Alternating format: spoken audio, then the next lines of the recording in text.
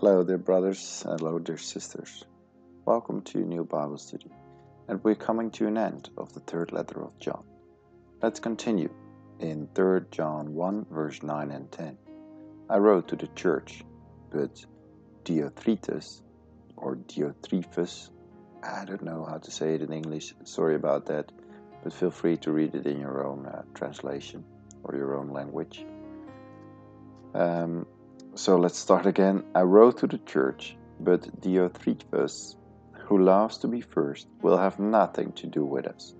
So if I come, I will call attention to what he is doing, gossiping maliciously about us. Not satisfied with that, he refuses to welcome the brothers. He also stops those who want to do so and puts them out of the church. Okay, let's dive into some interesting points.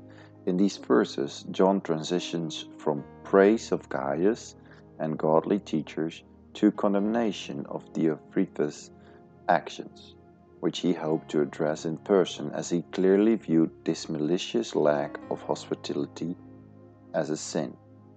Although John had written to the church about Diotrephes before, his obstruction and harmful ways continued, going so far as to speak and work against other leaders he saw as a threat to his position.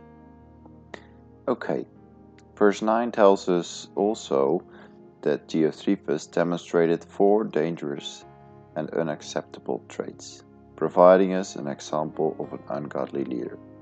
First, he was prideful. He may have started as an effective leader and shepherd, but his church role went to his head. And second, Diotrephes did not acknowledge the leadership of other godly people. Instead of serving as one among a team of leaders, he sought to be primary or even sole leader. Third, Diotrephes was a gossip, slandering the Apostle Paul and even the visiting teachers and missionaries whom Gaius supported.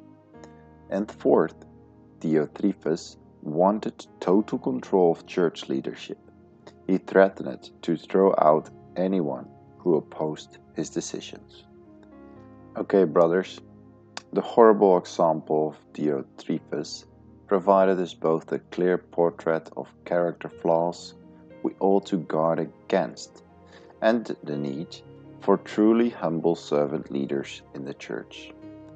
Pride, insecurity, malicious words and actions, and the need for control all indicate a life where man has usurped the throne of his heart that only God should occupy.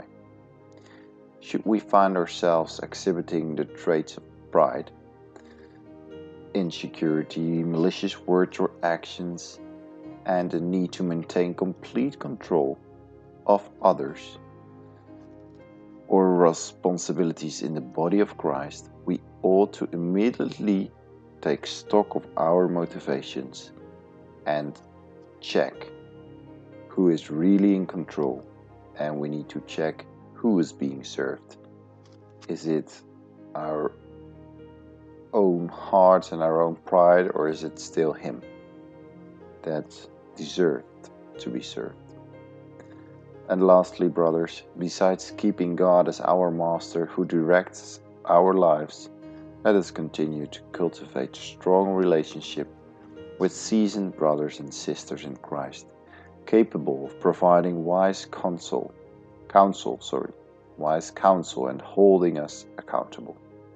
When they speak, we ought to hold our tongue, listen, turn to the Lord, and repent.